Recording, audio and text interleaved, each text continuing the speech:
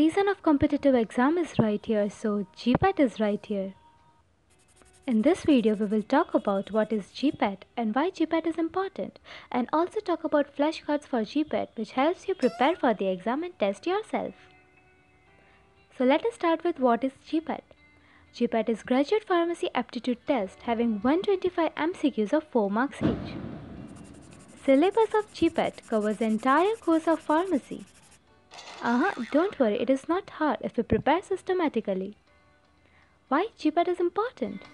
Clearing GPAT with a good score enables you to get yourself into the top-notch university across India, which gives boost to your career.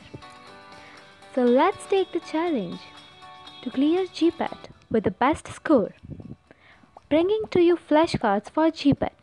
Everyday flashcards will be uploaded on my Instagram account and answers on the next day. So follow me on Instagram at Zeal's Pharmacy Tutorial and turn on the post notification so you never miss any flashcard.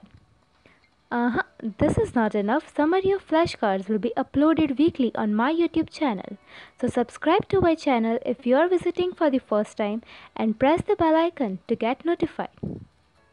Wishing you all the very best and work hard as hard work pays off.